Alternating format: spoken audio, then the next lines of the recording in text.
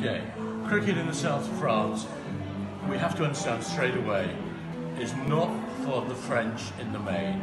It is for expatriates, whether they be from India, Pakistan, Bangladesh, South Africa, Australia, or of course the United Kingdom. Yes, there are a few French players, but the vast majority are expatriates who are working here or living here, retiring here perhaps, and they want to still enjoy the game. But it is different, isn't it, Don? It is, and I think one of the problems is that cricket's one of those games where you have to have been brought up with it. To take a 13-year-old French kid and try and teach them cricket is tough, very tough.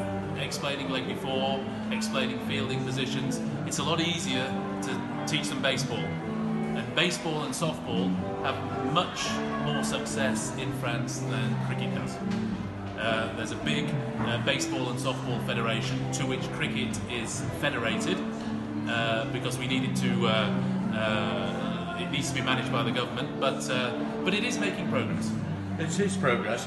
I think now there are 41 teams in France cricket's leagues, which doesn't sound very many, but they are isolated into pockets. So you have a lot around Paris, there are a few around the Toulouse area, and that is not accidental. It's because you do get a lot of expatriates working in those areas. Toulouse